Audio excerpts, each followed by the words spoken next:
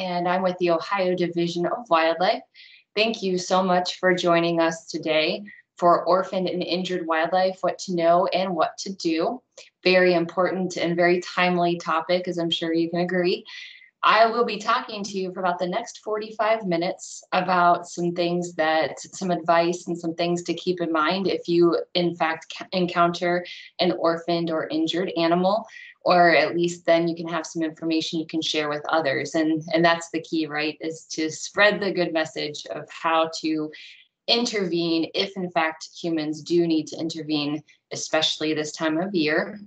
So I have a PowerPoint I'll share in just a moment. I want to first thank my esteemed colleague, Logan Oates, for helping out today. He's recording this presentation. So if you know someone who was unable to make it, it will be recorded and shared on YouTube and hopefully later this week, if not sooner. So just keep an eye out for that. And if you have to step away unexpectedly, you'll be able to catch up with it later. Logan will be monitoring the chat box since I won't have access to it during the presentation. So if you have any questions or comments, please go ahead and put them into the chat box, and we will be more than happy to answer your questions either as we move along or we'll save time at the end to answer questions then too. So without further ado, let's go ahead and get started. I'm going to share my screen.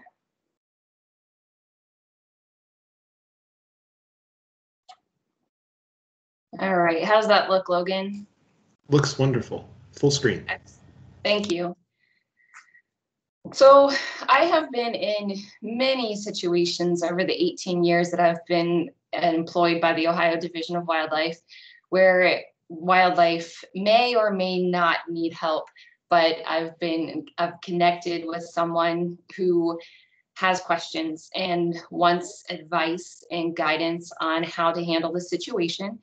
And so we're going to break it down and talk about some various things involving this very important topic. But before we get to that, you may already be familiar with the Ohio Department of Natural Resources, but if not, you're probably wondering exactly how does this organization work and where does Division of Wildlife fit in?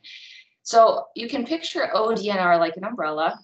It's a big agency that is responsible for protecting our natural resources in the state of Ohio. So on your screen, you'll see all the divisions that make up OhioDNR, and each division has our own tasks for exactly what we are intended to do. And I can give you a guess. I can give you 3 guesses, but I'm sure you only need one for what Division of Wildlife's mission is. So of course, we're guided, we're required to protect our native species in the state of Ohio. And we want to protect them for everyone to enjoy, whether it's through hunting or fishing or wildlife watching, whatever the case may be, maybe all of the above for you. We are protecting our wildlife populations to enjoy now and for future generations. You may be familiar with the other sister agencies of ours, perhaps the Parks and Watercraft Division or Oil and Gas, maybe natural areas and preserves. And we're all very important for the tasks that we are required to complete. And Division of Natural Areas and Preserves, for instance, believes very strongly in preservation. And that simply means to set a property aside, perhaps because it's fragile. There's many rare plants and rare animals that may live on these properties, and they're tasked with protecting those properties. Where Division of Wildlife, we believe strongly in conservation.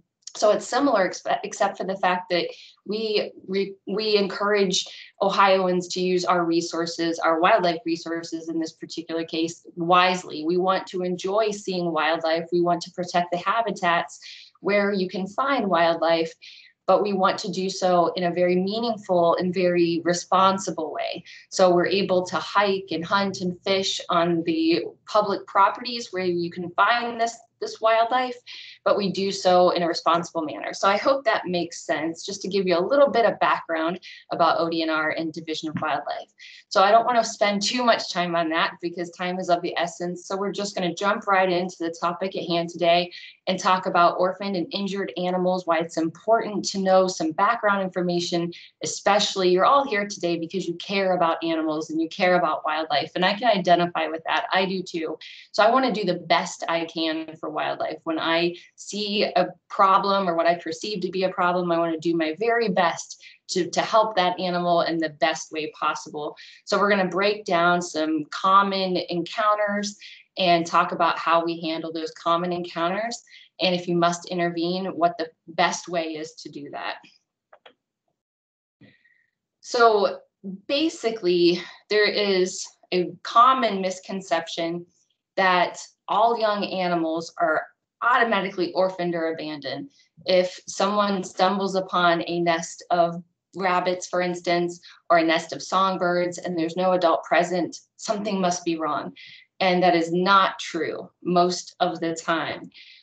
Wild animal adults, mothers, for instance, females are required to still feed. They have to still sustain themselves. They can't do that and care for the young both, especially if there's not a male in the scene that helps out. In some cases, some species, both the male and female adults are present and help care for the young, but in a lot of cases they're not. So if it's a female, a fox species, for instance, she may have to leave and there may not be a male around and she's required to care for these animals all by herself. So it's very case by case, species by species, but in general, oftentimes if an adult isn't present, that's because they're out trying to forage either for themselves or for their young. I don't want to spend too much time on that, but that's often the case. It's hard to accept sometimes, but the basic principle is that the animals reproduce in some species more than others at rapid rates with abundance because not everything survives and it's not meant to. And again, it depends on the species. Some species are more prolific, they reproduce more rapidly or in greater numbers in a short period of time than others, but that's nature's principle, that just not everything is meant to survive for a long time. And we just have to learn to accept that in some respects. But there's often situations where we can intervene if we must and help that animal. But there are ways to do it responsibly that's best for the animal and best for humans too. And so we're going to break that down. The very first question, if you see a scene, you encounter a scene, you see a problem, and why do you think there's a problem? Just take a step back in your mind and think to yourself, why do I perceive there to be a problem? What about this situation is unsettling to me? So some things to consider when you see a wild animal that you think is in distress, that you think needs help, ask yourself, do I see blood? Do I see a broken wing or a broken leg? Is the animal favoring a body part? Is it limping? Is it having trouble flying? If you're close enough and it's safe enough, if you can see the animal's face, perhaps an owl that is on the ground. Is there something about its eyes that just don't look quite right? Is it sitting funny or flying funny? And if you have any experience with wildlife or even domestic animals, you probably can notice some of these things, but not everything. But seeing blood or a broken wing, it usually is pretty obvious, depending on the seriousness of the matter, of course. And most wild animals are not going to allow humans to approach it very closely, right? They're either going to show signs of stress by vocalizing or trying to run or fly away, especially if they're not cornered. And then they may just not react at all. And when they don't react at all, that's definitely a sign that something is amiss. So all these things will definitely lead one to understand that the animal may be in need of help. So if in fact there's something amiss that fits that last slide, then assess from a distance the scene. Make sure that it's safe for you as a human to approach and it's safe for the animal. See what's going on before you jump right in. If you've ever received any kind of first aid training to help humans, this is one of the very first steps, is to make sure that the scene is safe, that there's no traffic that's going to impede you being able to help, for instance. You want to think about your safety as much as you want to think about the well-being of the animal that you want to help. Absolutely. After you assess the scene and you get a picture of what's happening, of the situation, why you think the animal needs help, and what's going on in that little world around that animal and what you're watching going on, then call a professional. And I will connect you at the end of this presentation with information on how to reach a professional, whether it's Division of Wildlife, one of our many terrific wildlife rehabilitators in the state of Ohio, or another professional who can help guide you before you actually intervene, because advice can go a very, very long way. And many of us who have been doing this a long time have seen almost all of it. Probably not all of it, because I feel like in my 18 years, new situations and new cases that I've never experienced pop up. But we can give you really, really good advice based on our experience and what we think is best for everyone involved. So don't touch the animal, don't make injuries worse. You want to make sure that you're doing everything the best way possible. If you have to move that animal for any reason, and we'll break down what that might entail, make sure to protect your skin and your eyes, because what do wild animals do, especially when they're in distress? Much of the time, they're going to try to protect themselves. They feel more vulnerable than ever. So they might bite and scratch. We don't want humans hurt when they're trying to help, when we're trying to help wildlife. It's really hard, I know this from personal experience, not to want to feed and to provide water to an animal in need and in distress, especially if I have intuition is telling me that the animal had been able to feed for a long time. It looks skinny. I have a sense that it's dehydrated. I want to make it feel better. But we oftentimes don't know what is going on with the animal, especially in the first few minutes. And especially if we're not familiar, if you're not a wildlife professional, it's going to be really hard to understand exactly what's wrong with that animal. And so feeding and watering that animal might make things worse. So refrain from giving it any food or water, and then keep it dark. If you do have to remove that animal from the scene because it's unsafe for that animal or unsafe for pets and adults and kids, then put it in a dark place, maybe a cardboard box. If it's a small animal, a cardboard box with a lid, so that it's nice and quiet, and put it away somewhere where it can just be calm, and that will help that animal from being even more stressed out. All these pictures on these slides are real life scenarios that either I've experienced personally or that my colleagues have experienced. And this picture on the slide, it's kind of hard to tell what you're looking at, but I took this picture looking down on a Carolina wren nest, and it's safely inside a cardboard box at this point. And we didn't know when we drove away with a trailer an hour and a half from our office in Akron a few years ago that a Carolina wren pair had built a nest in a spare tire of our trailer. And we get to our event only to have a little kid tell us that there is a nest of baby birds crying from the tire. And we were completely shocked, but we acted accordingly, and we safely removed the nest from the tire. We put it in a cardboard box. We returned to Akron, put the nest in a nearby tree and where it was protected. And the Carolina wren pair came back and started tending to their babies immediately.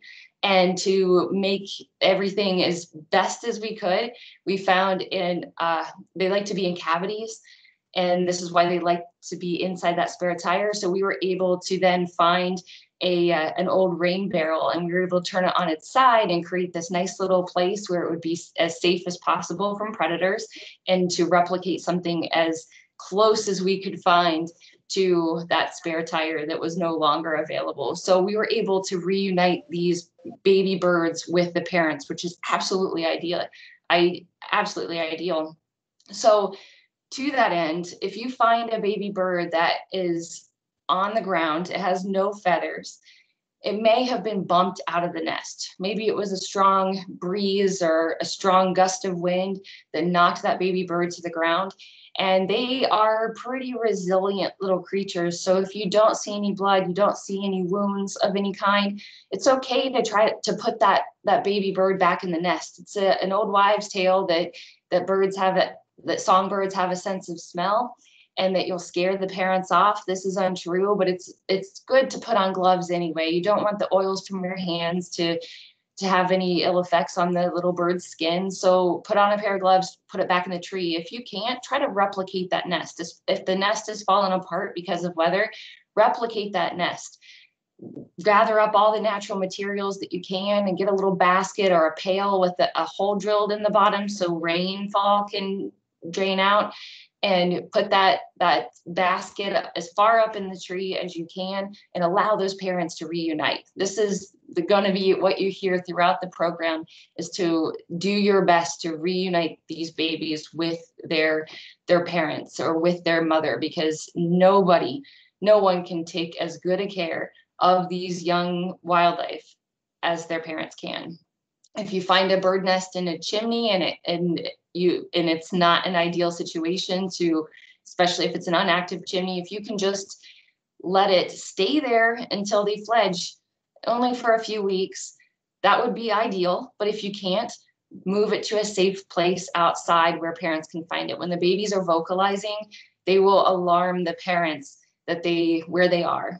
So try your best to let everything remain as natural as possible. Take the nesting material, put it outside somewhere safe, away from pets, for instance, and allow the parents to find them that way. The really tough part about birds in the late spring is when these birds are fledging. And that means that they do have most of their adult feathers. They're starting to get itchy to leave the nest. They're getting a little bit more courageous. So they're stepping out on the edge of the nest. And then finally, they get up the courage to fly out of the nest, but they're not strong enough. Their muscles haven't developed quite yet, and they flutter to the ground. And this probably is the most common call I get about baby birds, is this fully feathered little bird sitting on the ground, yapping and calling for its mother, and it's just not strong enough to get back into that nest. And if you do scoop it up with a gloved hand and put it back in the nest, if you're able to do that, chances are 20 minutes later, it's going to be back on the ground again, because that's part of its growing experience. It's trying to develop those muscles so that it is stronger in flight. And the only way it can do that is to continue practicing. So you can scoop it up. If you can't reach the nest, you can scoop it up and put it in a little shrub or something a little bit off the ground to try and help it. But in the end, the best thing to do is to give it its distance. Mom and dad will continue to feed these baby birds even when they're grounded. They will make sure to take care of them. Parents, wildlife parents, are so devoted. They want to see their young survive and grow to adulthood. So we just sometimes have to let them do that. So as long as there's no pets that are going to be a concern for these young birds, just let them have their space. Maybe keep pets inside during that time, or keep them in a place that is safe from wildlife. Window strikes. I'm going to wrap up the slide about songbirds and talk about window strikes. This is really a common problem for injured birds, plus it's often fatal, and that can easily be avoided by breaking up the reflection on picture windows, for instance, or full glass storm doors on the front of our houses. Birds can't differentiate between natural landscape, and glass, especially very clean and very reflective glass. So there's all kinds of options for breaking up that reflection, from pretty stickers and adhesives to mylar tape to paracord, which is what I use. It's called a copian system, and we can share more information at the end. But anything you can do to break up reflection, even if it's just during the spring and summer months when birds are the most active. But if you have a bird feeder, you can reduce window strikes by breaking up that reflection in the winter too, if you feed during the winter time. So that's going to help wildlife, birds specifically, tremendously, by helping break up any reflections of glass on your home or at your office. Any questions about songbirds, Logan, before we move along? Nothing in the chat, Jamey. Thank you. Raptors are much larger than songbirds. These are birds of prey, or birds that prey on other birds, other smaller birds, or snakes, or rodents, rabbits, and this includes hawks, and owls, and falcons. And similarly to songbirds, they will oftentimes, these youngsters will start branching out, which means that they will leave the nest and crawl around on the limbs around them, trying to strengthen not just their courage, but also their muscles. And sometimes they too will flutter to the ground, and then it's tough for them to get back in the tree. Not impossible, depending on the species. Owls are very good climbers. They're similar to parrots in the fact that they can use their beaks to grab onto bark and branches. So if it's a tree that has lower limbs, they may be able to get themselves back up into the tree. Probably not all the way back up to the nest, but at least off the ground where things are a little bit safer. But not all species can do that. So some of them will just end up staying on the ground, and parents will still bring them food. But again, just like songbirds, if you hang around too close because you're worried about the bird and the adults see you, they're not going to put themselves in harm's way much of the time in order to try to save their young. So they are going to watch from a distance until the presence of humans is gone, and then they will approach their babies. So watch through a window, watch from a distance, keep an eye on them, and hopefully the parents will return. So you're probably wondering, but what if the parents don't return? And I will get to that later on in the presentation. We will definitely cover that. But so much of the time, with just a little bit of advice and guidance, everything will turn out okay. We just have to give wild animals, the opportunity to do what they are meant to do, and that's to survive. That's what they do best, is to survive and to reproduce. And same with the songbirds. If you find a raptor nest that has fallen out of a tree because of a terrible windstorm, for instance, just try your best to recreate that nest and elevate it. Maybe it's a piece of plywood that is nailed back into the tree to create a platform so you can put the nesting material back on in it. Maybe it's a bucket, again, with a hole drilled in the bottom so rainfall can drain. Anything you can do to try and recreate that nest so that you can put really little babies or eggs back into it.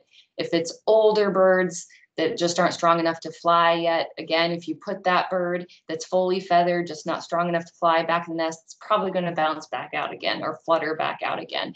So at that case, just try to keep your distance. And window strikes do happen with birds of prey, with raptors too. It's not quite as common as songbirds, but it can happen. We get calls about owls and Cooper's hawks. So breaking up that reflection will help these birds as well. Moving on to ducks and geese. So we do get a lot of calls about Canada geese, and they will nest in places that may not seem like the wisest choice to us. But sometimes we just have to think about what's going on in their heads. And in a high traffic area, maybe for high traffic, meaning lots of cars, lots of bicycles, lots of people on foot walking on a trail, for instance, to geese, this may be a form of protection, although they don't particularly like being approached or passed by humans all the time. Those humans passing by all the time may keep coyotes and raccoons and other predators at bay. So it's not uncommon anymore for us to hear about nests that are in places that don't seem like the most ideal spot, but it feels safer for geese. And they're very adaptable, proven by the fact that Canada geese are virtually in every inch of landscape in the state of Ohio. They are just remarkable creatures for their ability to tolerate humans and to adapt to the environment that we have provided to them.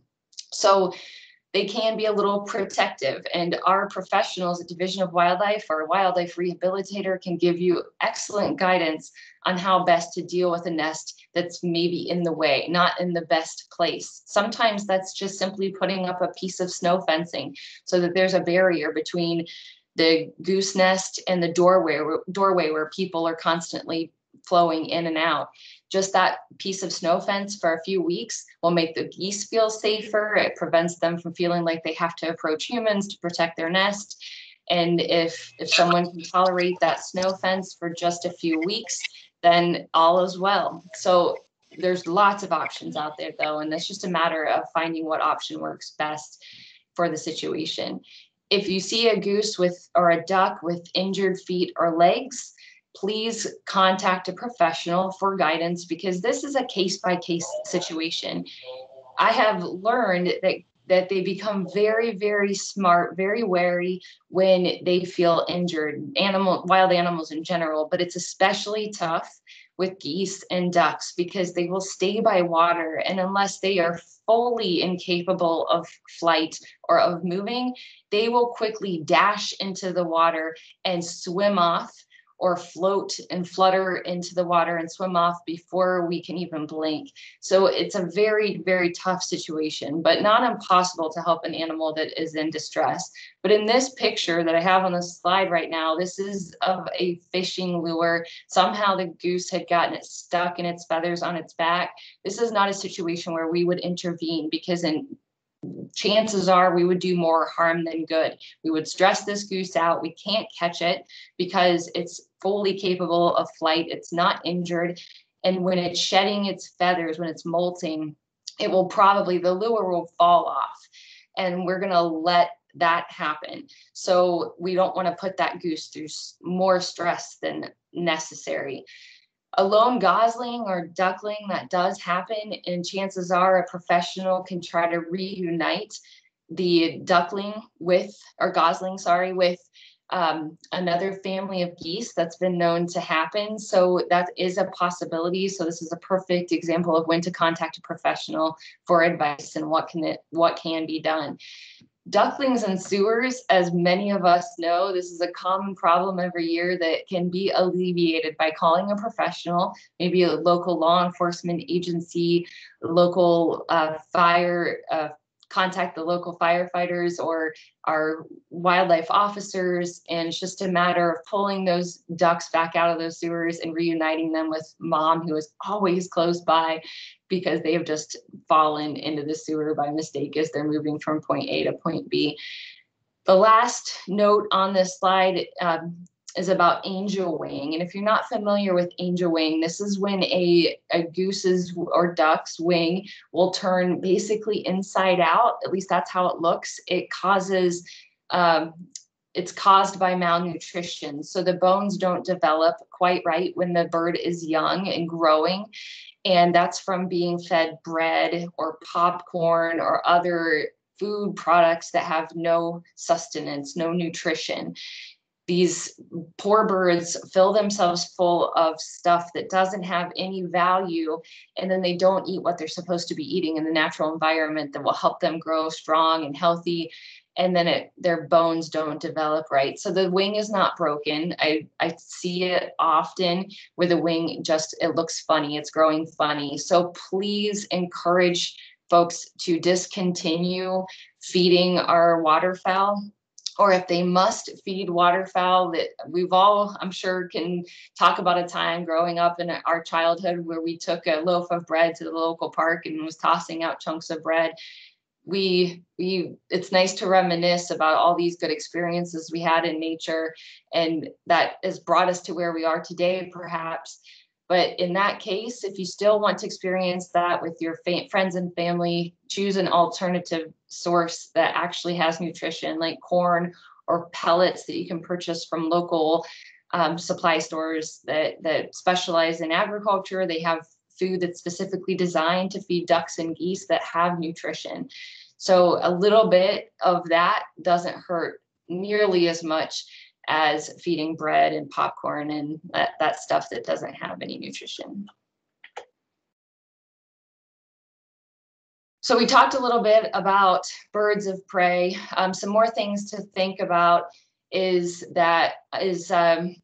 we might see raptors next to the roadside. Often these are red-tailed hawks. This is the roadside hawk, otherwise known. And these are really common hawks, but we may see other species too, because alongside roadways are often short grasses where there's an abundance of rodents. And it's one of the favorite prey of many birds of prey. So if you see a bird that has its wings kind of circled over and it looks like it's hiding, it's called mantling. And this is a bird that is feeding. It's protecting its food source from probably other birds, and it just wants to hide it so that it has it to itself. This is not a bird that's injured. This is just a bird that's naturally behaving, and they don't stay like that for very long. And once they land on their prey, they'll mantle it, perhaps make sure that it's safe, and then fly off. So that's not a bird that needs help. We just need to just leave it alone so that it can do its thing. Fledgling, we talked about fledgling on the ground. Hawks that might be at the base of a tree that are acting disoriented or maybe unconscious. This happens often with buildings and power lines. This is an animal that does need help.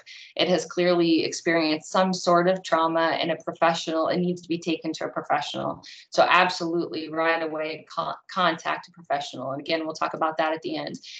If the bird seems like it can't fly off, it's trying to lift off the ground and it just can't do it. Maybe it's exhausted, but maybe it's injured. And in this case, it probably needs help. So right away, when you look at the scene and you realize this bird can't get away from you, it's not vocalizing perhaps, or maybe it's vocalizing and trying to get away, but it just can't get lifted off the ground, it definitely needs to have a professional look at it. And in this case, this picture on this slide here, this is of a peregrine falcon, that if you look at the wings and compare the two wings side by side, do you notice that its right wing is really droopy?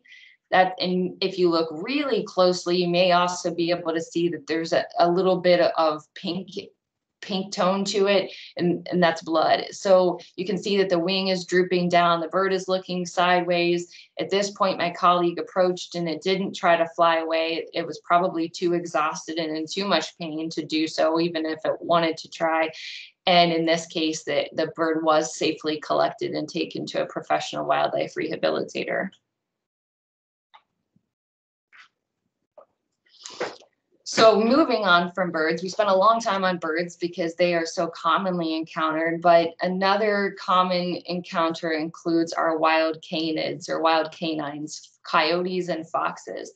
These are very intelligent animals, very inquisitive, and oftentimes they are not habituated, meaning that they haven't lost their fear of humans, but they're just really curious. So if a fox or a coyote is standing out in a field, and this is a true example, and actually quite common example, and watching you mow the lawn. Maybe you're on a riding lawnmower, or you're pushing your lawnmower, and it's just standing there watching at a distance. This is an animal that's just curious. It's kind of watching the world go by and perhaps wondering if you're going to stir up some delicious prey items. Maybe you might scare out some rodents or some snakes while that ground is vibrating. And if that's the case, they're going to try to snatch up that opportunity. That's not a problem, but it's a good idea to clap your hands, shout at it, and scare that animal away. Even though this is not a problem yet, oftentimes wildlife conflicts arise because it's over time.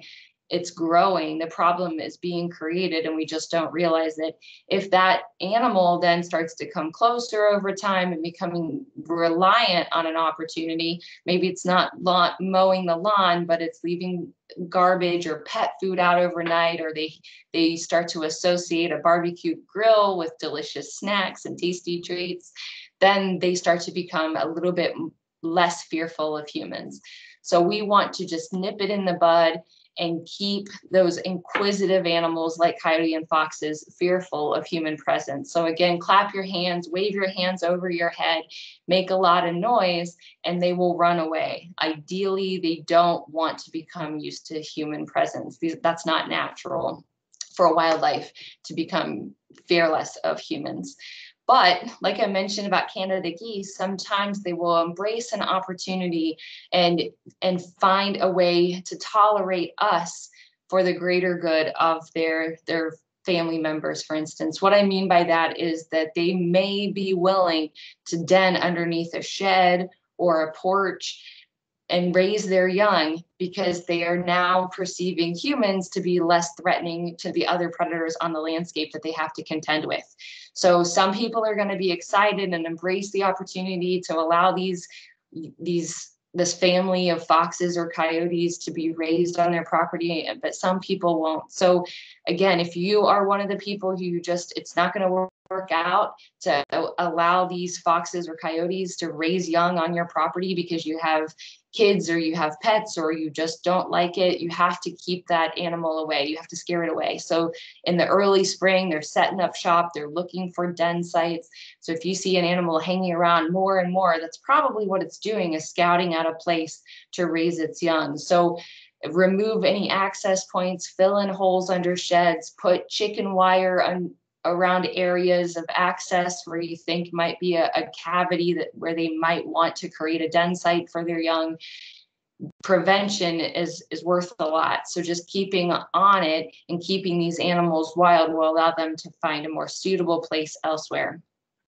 When we do have an animal hanging around human presence and they're acting fearless, then maybe it could be mange. This is one of many possibilities, but again, a coyote or fox that shows no fear of humans, there's a red flag there. And mange is very, very common. So an animal that's feeling fatigued and ill will show signs of a drooped head, of eyes that don't look healthy. It looks disoriented. It might be walking in circles. It may be panting aggressively.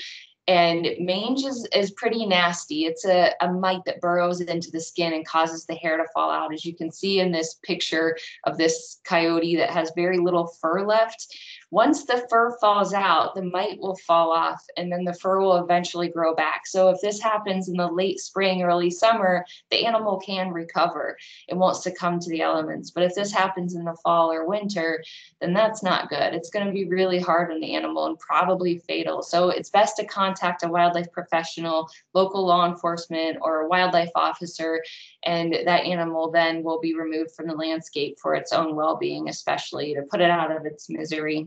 We do get calls every now and then about an animal like you see in the left-hand picture. This, as you might not recognize it. That's because it's not a wild red fox or a wild gray fox, the two fox species we have in Ohio. This is a mixed domesticated breed. So people do raise animals in captivity that might be a species that we find native in Ohio or looks similar. You can't remove an animal. It's unlawful to take an animal out of the wild and keep it as a pet. However, if it's propagated in captivity with the proper permits, it's reproducing in captivity, those young can be obtained with the proper permits by individuals. So there are folks out there who have different species as pets, including these foxes, and sometimes they get loose. Again, they're very intelligent animals, and this was a situation in Akron where we got a call from a woman who said that she had a fox on her porch scratching at the door wanting in, and it probably wanted fed. And it just saw humans as no different than the human who raised it. So we ultimately were able to reunite this fox with its rightful owner and get it back home where it belonged. Cottontail rabbits. Are there anything cuter than baby bunnies?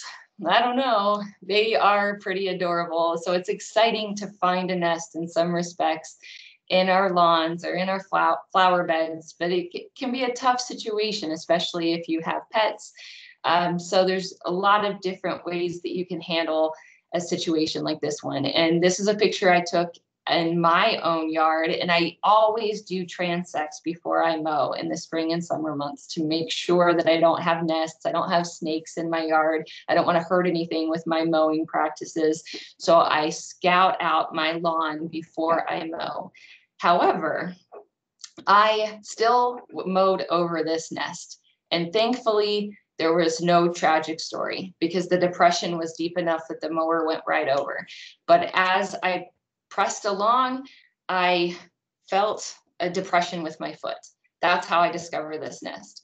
And a mother rabbit had dug out a spot in the grass, and she produced her young and covered it up with her own fur and then dead grass on top. And I just simply didn't notice it. So it can be tricky, but I was able to fix this situation by flagging the area. It didn't bother me that they were there. I was able to keep my dogs away, but I would put a stake in the ground so I'd remember it was there so I could mow around it and allow her to come back and continue caring for her young. Even though I've been doing this a long time, I still don't hesitate to call colleagues and ask for advice to make sure that I'm making the right calls, just to ensure that I'm doing the right thing. So I immediately reached out to colleagues and said, this is the situation presented to me. What should I do? Should I do A, B, and C? And we all agreed. And just to make sure, to make me feel better too, I did a common practice, which is to put a tic-tac-toe pattern of sticks. You can see that in the right-hand photo over the nest. And then that way I could tell later on if mom came back to care for her young. Certainly mom wasn't going to come back while I was there, but at dusk and dawn especially, and sometimes throughout the night when the female feels safer, she'll come back and tend to her young. So the first night I put these sticks on the nest, as I've so many times read about and told others about. And the next morning I checked the sticks and they looked absolutely the same. There was no indication that there was any movement to the sticks. And so I got a little nervous. And so I thought I should just leave them alone, but I checked and the babies were still there. Everything looked healthy. So I tucked him back in and left. So I went back at dusk from a distance, looked at the sticks and they still looked the same. So I went on YouTube and watched a video of a cottontail female tending to her young. And what they do is that they barely peel that grass, that dead grass on top. They peel it back ever so slightly. The young just ever so slightly poke their little noses out and feed from her belly. And then they tuck right back in. They don't expose any of their bodies except their little faces, and they barely move. So when I was looking for these sticks to just be completely moved out of the way, I hadn't made the sticks intricate enough, if that makes sense. So I was able to put more sticks on top of the nest. I didn't bother the babies. I just walked up and laid some more sticks closer together. And the next morning they were moved. So, and I put them across the whole opening. So that made me feel better, just to know that mom was still around. Another situation that's commonly encountered is when that nest is not discovered by the human, but instead by a cat that roams outdoors or by a dog that's roaming the yard. My dogs are fenced in, but they still have freedom to roam within that fenced in area. And we've had rabbits attempt to nest inside that fenced in area. And the dogs are out there all the time. So it's not like the dogs aren't very often present, and yet that those rabbits still wanted to build their nests inside this fenced in area. If a nest is raided by a domestic pet, the babies absolutely need to be taken to a rehabilitator. They're very fragile animals. Even a dog that just picks up a baby bunny and carries it to you and drops it at your feet and is very gentle with it, maybe just alerting you of this nest. The dog doesn't mean any harm. Still, their mouths might have injured that baby. So just seek a professional in that case. If you see a small rabbit alone in the yard, just leave it alone, give it its distance, keep pets away, and remind children to be respectful and not handle it, because it's probably just exploring its surroundings. It's big enough now that it's left the nest, and it's gaining muscle strength and courage to start learning this wild world that we all live in. So just give it its distance as best you can. Squirrels, lots of squirrels on our landscape, especially in urban and suburban areas. This is a picture of a flying squirrel nest, which isn't as commonly encountered, but flying squirrels are relatively common, especially in the forested parts of our state. So they can be encountered too, but most of the time it's fox squirrels, and gray squirrels. And sometimes they do tumble out of the nest during weather events, just like songbirds or raptors.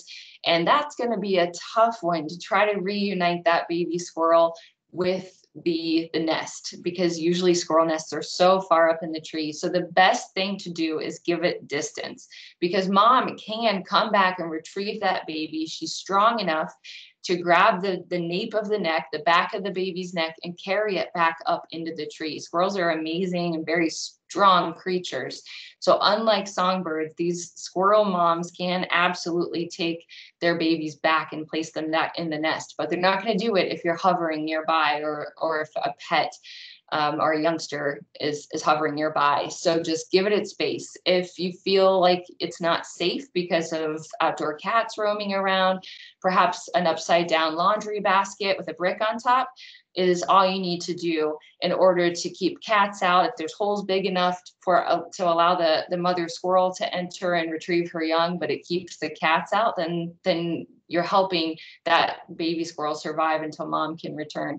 There's other steps that can be taken too to help this baby squirrel, especially if it's chilly outside and being exposed to the elements. It's not fully furred yet. There's some steps that you can take to help keep this animal safe while you're waiting for mom to return, like just a warm water bottle inside a shallow cardboard box will keep it from succumbing to the elements and allowing mom to then return. But seek advice from a professional in that case, just to make sure that they're doing everything right. A baby squirrel dropped on its doorstep is probably a gift from a local outdoor cat, maybe your own. So this happens a lot. Outdoor domestic cats are really hard on wildlife, and sometimes they kill their prey, sometimes they just maim their prey and then deliver it as a gift to the homeowner. So in that case, this animal does need medical attention from a professional wildlife rehabilitator. If a nest is found in an attic where the adult has managed to sneak in through a little crack or crevice, it's amazing what squirrels can fit into. If they can get their little heads through, they can get their whole bodies through. This applies to all sorts of rodents, not just squirrels, mice and other creatures too. So if it's a tiny little crack, just don't be surprised if wildlife can fit through there. So it goes back to prevention for future reference. If you've had problems with wildlife, you've got to fix cracks and crevices in your home, or you're going to have more squirrels. But in the case of having to deal with the situation at hand, if there's a squirrel nest in an attic, perhaps collecting the babies and placing them outside where the adult can retrieve them, and then fixing that crevice so that they can't get back inside might be the best course of action. But again, contact a professional for proper guidance.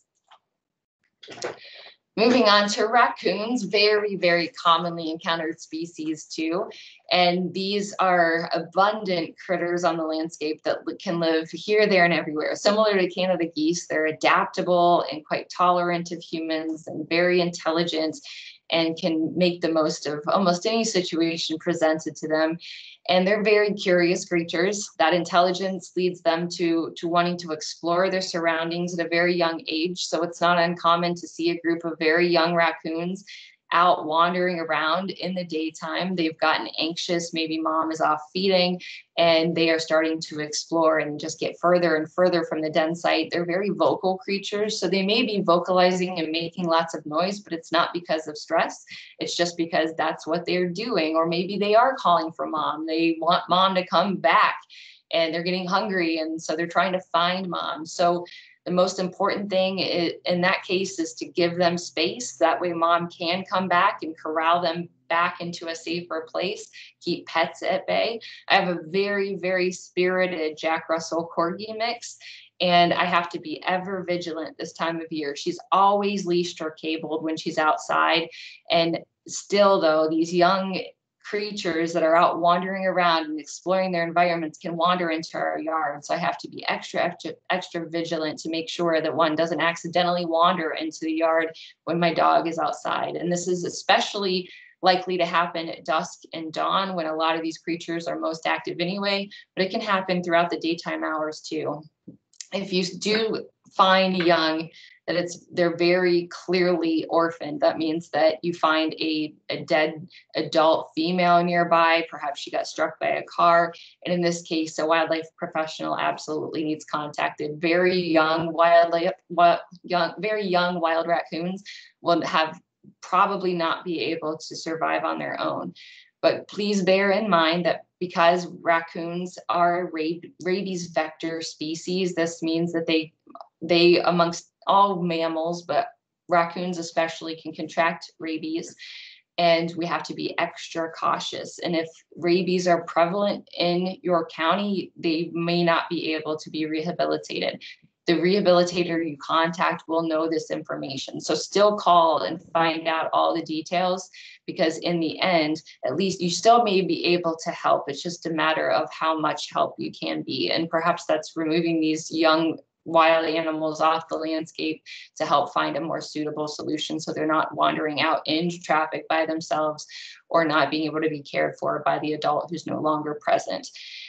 It's not at all uncommon to find a youngster raccoon maybe sleeping on a front porch or having snuck into an enclosed seasonal patio or something along those lines, because again, it goes back to what I've said a few times. They're looking for places where they feel safe. So they're weighing their options, even though the area smells like humans and they can hear a dog barking from inside the home.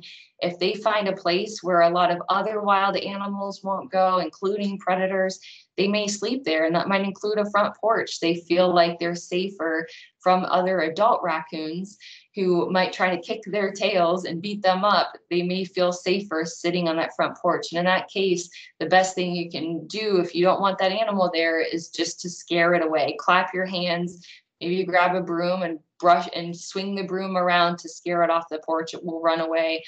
And you're doing that animal a favor by creating that boundary, reminding that animal not to be used to humans, to become habituated and fearless, because a wild animal is not naturally fearless of humans, of course. So you want to instill that natural fear that they should have.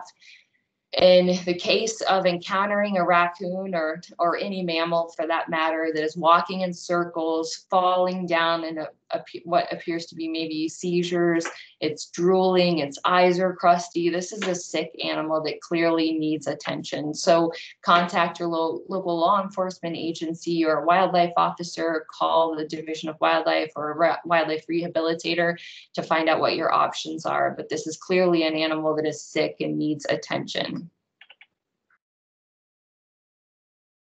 Opossums are very common on the landscape, as you know, and they get themselves into predicaments because they embrace a lot of opportunities, much like raccoons, to live in our environment. They're very tolerant of many things that they encounter when living in urban and suburban areas, and they are not too proud to raid garbage cans and seek good opportunities to feed their bellies. So just like the previous slide where the raccoon is in the garbage can, opossums will find themselves in such predicaments as stuck in garbage cans or dumpsters.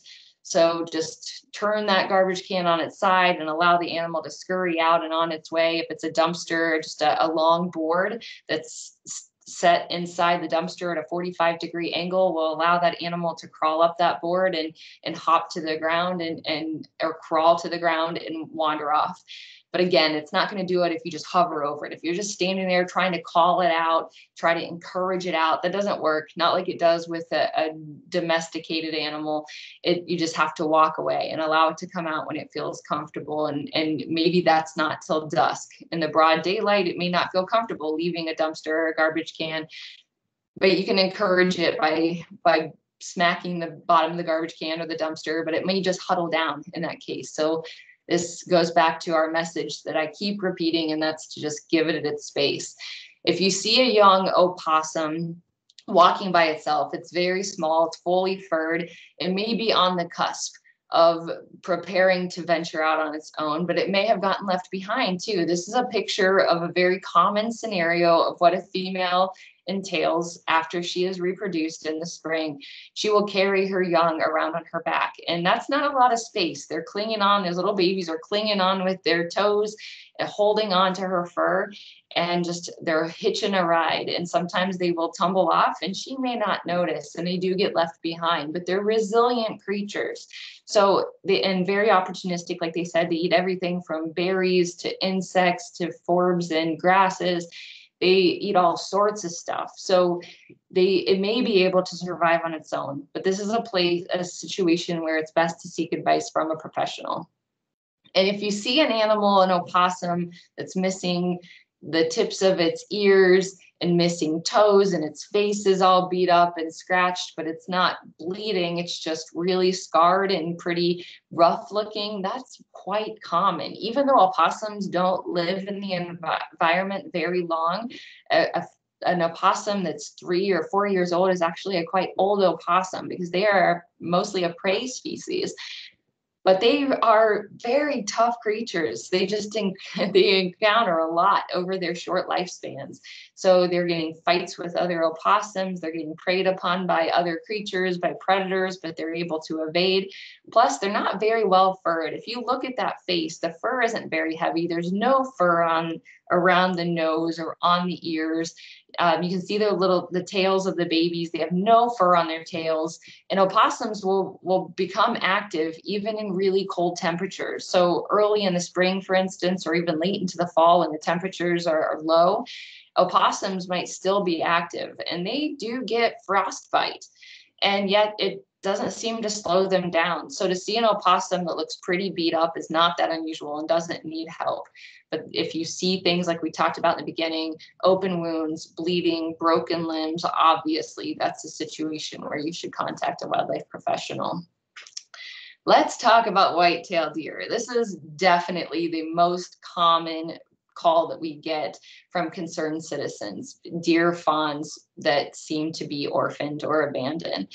And this is absolutely, I shouldn't say absolutely, but in my experience, 9 out of 10 times, the female, the doe, the mom, she has left and gone off to forage and away from her baby, and the baby is left alone on purpose.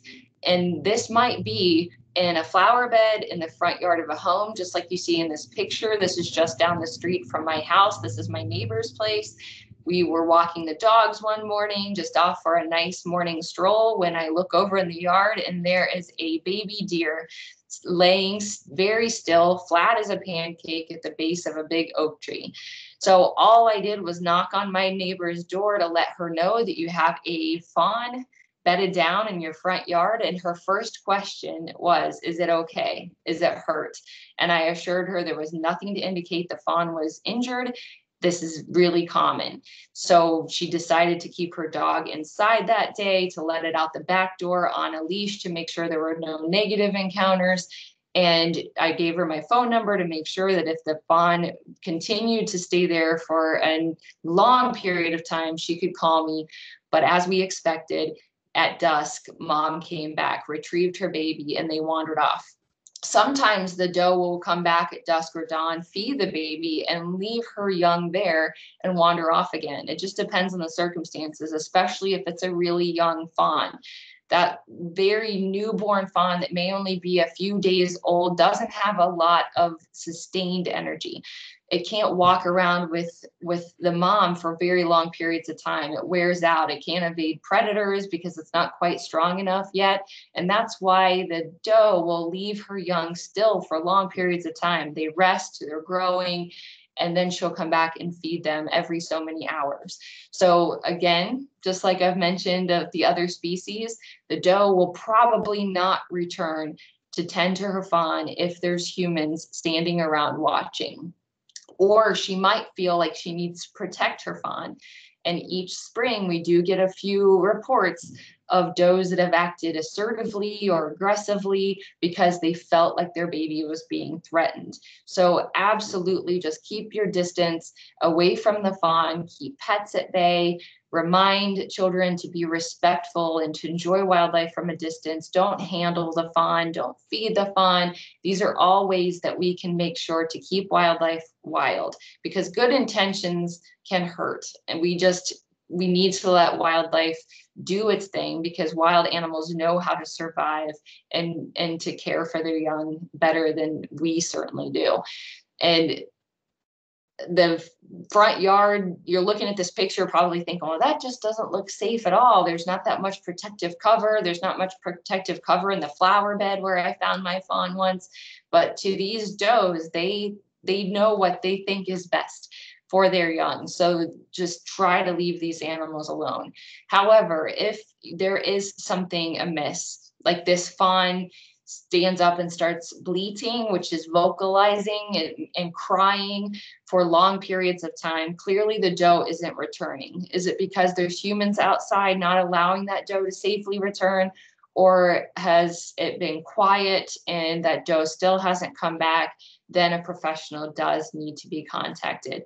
If a fawn is collected and brought inside, and especially over the course of a few days, this fawn can no longer be reunited with the mother safely, because at this point it's become habituated to humans, and who knows what it has eaten in that time. It may not even be healthy, because white-tailed deer fawns cannot digest most human foods. Cow's milk, for instance, or even goat's milk is not good for their bellies. And in this case, this deer might be sick. So please don't take the fawn inside and try to care for it. Call a professional. There's a video here that I don't think, oh, there it goes. Is it playing, Logan? Yes. Excellent. So this is a video from a trail camera in the Youngstown area. And you see, this is a tiny little fawn. It's only a few days old. It's with its mother. It still clearly has its spots if you look closely. Look how slowly it's moving. Imagine if that doe continues on for hours, foraging and feeding and traveling about. This fawn is going to wear out really fast. Those tiny little legs just can't keep up.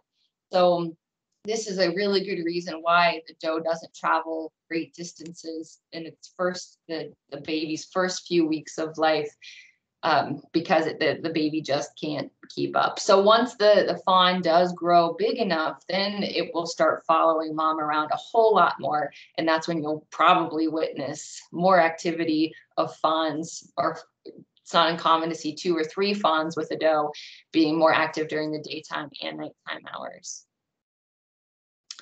If you encounter a deer that definitely has something weird going on, please contact a professional and we can assist. Maybe we can't exactly help that deer, but we can take steps to make sure that it's no longer in distress.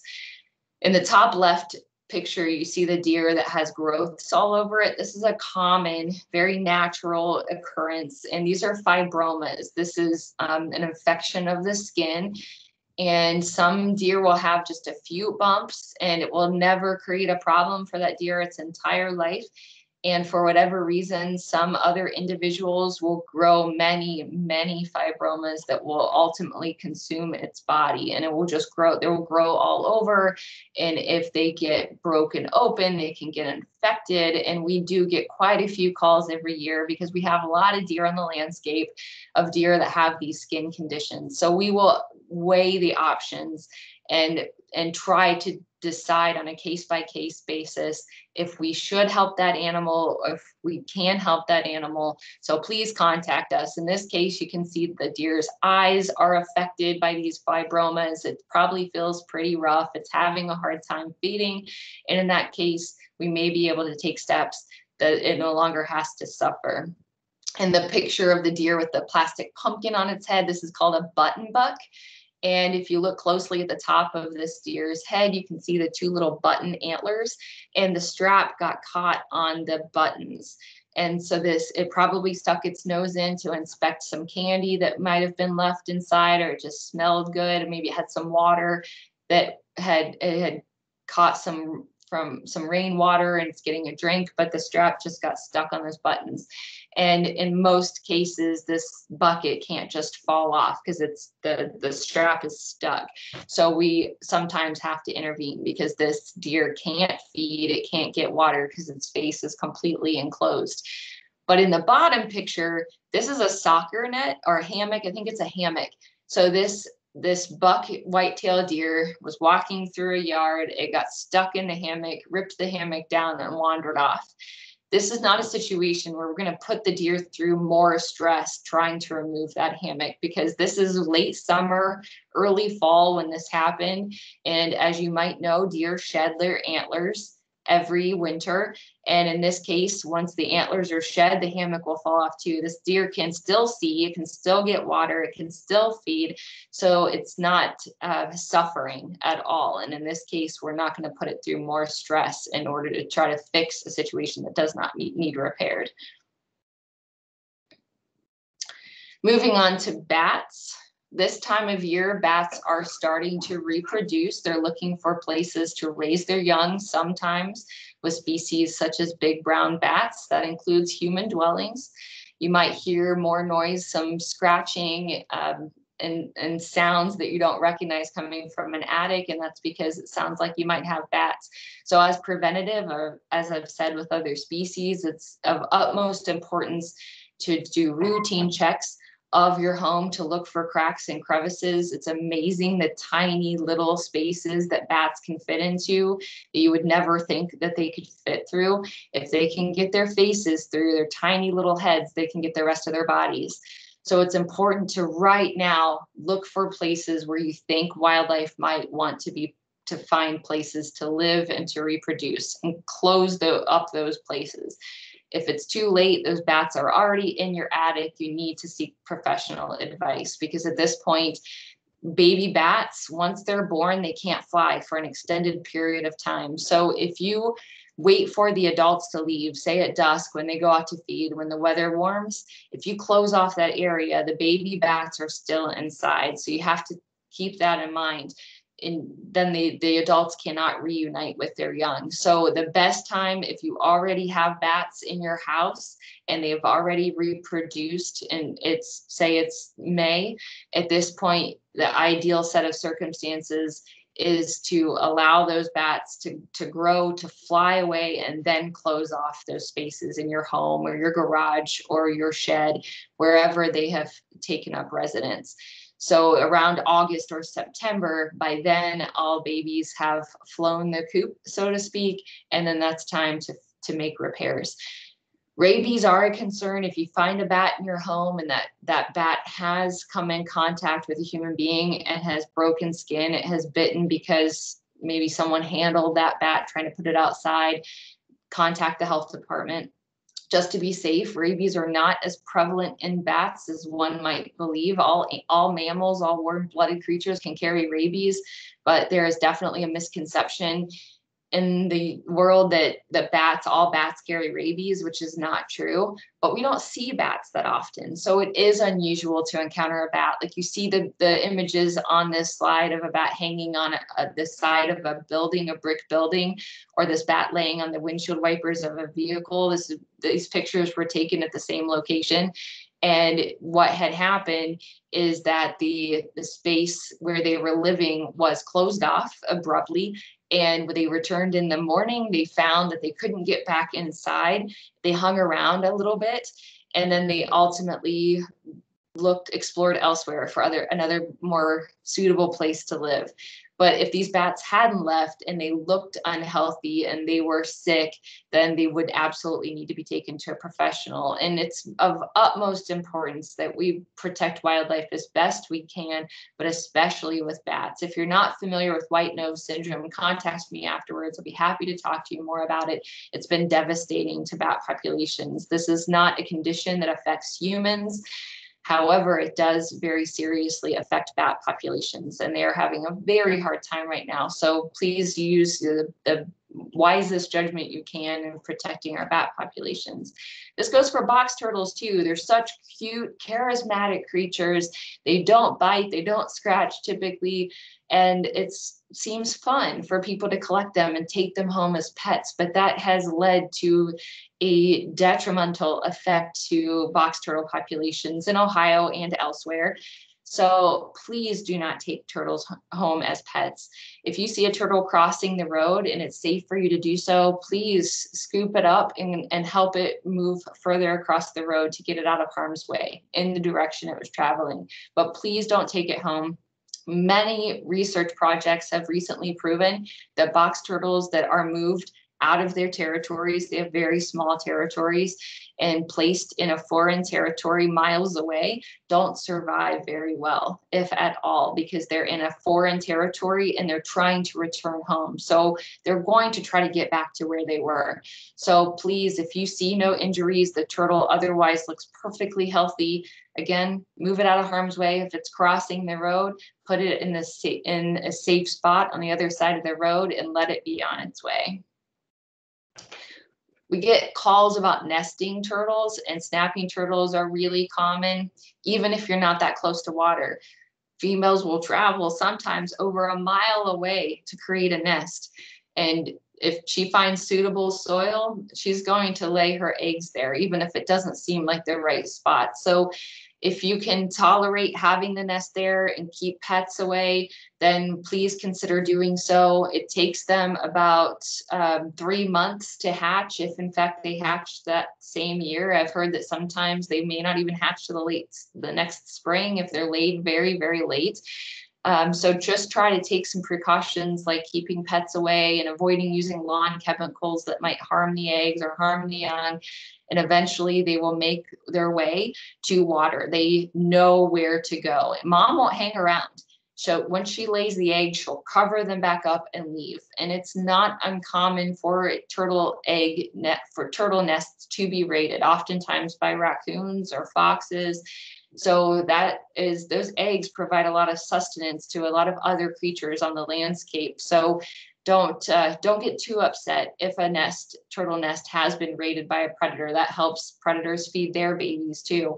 But you can take some steps to ensure that they are as successful as possible by doing things like avoiding the chemicals and not allowing domestic dogs, for instance, to dig up their nests. So flag that nest spot so you remember not to do any digging around there, for instance, and then hopefully these babies will hatch and be on their merry way. I keep talking about wildlife rehabilitators. Who are these people? This is a wonderful group of trained professionals who are certified by the state of Ohio to properly care for wildlife. They're all very different people who work out of the goodness of their hearts, many out of their homes, to do this. They're not employees of Division of Wildlife, of a government entity. They're often individuals who just really care deeply about the welfare of wildlife and try to help orphaned, injured, and distressed wildlife. So you can find out more about the Ohio Wildlife Rehabilitators Association and find out where there are wildlife rehabilitators near you at owra.org. We have over 80 wildlife rehabilitators in the state of Ohio. Some are more concentrated in the state than others. We have quite a few here in Northeast Ohio where I live, but some counties don't have any. So please bear in mind that if you do reach out to a wildlife rehabilitator, you might have to drive a little ways or find someone who can deliver that animal a little ways away in order to get it the help that it needs. Maybe all you need is advice over the phone, which a wildlife rehabilitator can do that, but also we can do that at Division of Wildlife. Reach out to us. I have contact information at the end, but I know I've said it a few times, but please bear in mind that it's always best to call for advice first, and we can help guide you to the right decision to make that call that's best for everybody. Some things to keep in mind to best avoid orphaned and injured wildlife if we can is to trim trees and shrubs in the colder months when wildlife is not actively reproducing and nesting. Alter windows, we talked a little bit about that. I won't go deeply into it, but I'd be glad to if you contact me afterwards. We want to prevent window strikes, remove that reflection so that birds don't collide with windows. Keep our domestic pets at bay. Try to be as responsible pet owner, especially in the spring and summer months, as you possibly can be. Always check an area. If you're preparing to remodel, you have to take a tree down because it's a safety hazard and it's the middle of spring or summer. Just check first as best you can to make sure that there's not an active nest of young before you take steps. And if in fact there is, seek professional advice on how best to handle that situation. Watch from a distance, give wild animals their space always. They're best raised by their wildlife parents. We have some information at wildohio.gov. If you can take a look at these posters, print them out, or contact us for copies, then we can help you deliver the message. Maybe you can take these posters or our brochures. We have brochures available too. Call us at 1-800-WILDLIFE to order copies. Take them to your local veterinarian and drop them off in the office. For instance, if you have any use for these posters, please help spread the message and help people understand how best to help wildlife, which is to let wildlife stay wild. Thank you so much for your time. I really, really appreciate you tuning in. Reach out to me. My email address is on this slide at jamey.emmert@ohio.gov, or reach out to us at wildohio.gov. Follow us online, and we'll do our best to help you out. Have a great day. Great job, Jamey. Thanks so much. Thank you.